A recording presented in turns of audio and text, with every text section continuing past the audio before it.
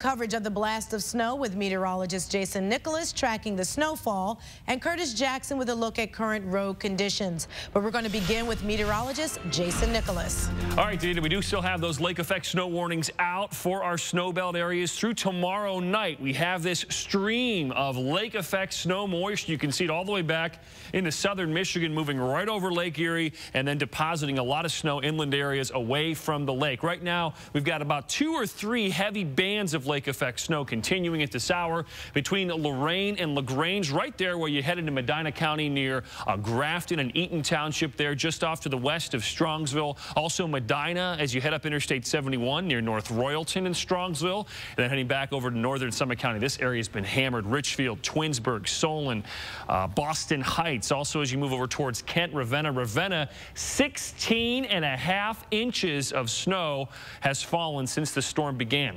Actually, things lighten up a bit. Madison over to Jefferson, another band of snow over towards Chardon. Temperatures right now, yeah, they're not warm. Low 20s, even upper teens as you get out of the snow to our south and west. How much more snow are we going to get? That's, of course, the big question. Answers coming up. Danita.